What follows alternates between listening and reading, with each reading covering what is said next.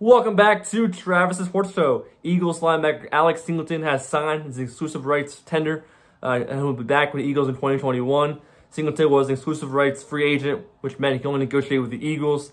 And once tendered, he can either sign it or sit out next year. He signed it, he'll be back in the Birds in 2021. He'll be playing on a league minimum of $850,000. Singleton, leading tackle for the Eagles last year. He's 27 years old. Came out of CFL, got signed by the Eagles, and last year, once Nick Gary went down, he was thrust into the starting role, started 11 games, and led the Eagles with 120 combined tackles. Great year for him. Obviously, big things to come next year. Really like that he's moving back. I love the way he plays, really physical, great passion for the game, good tackler, everything. Yeah, the more he gets more reps this training camp, I go to next year. Hopefully, have another really good year for Birds, our best linebacker. And yeah, glad Singleton will be back with the team.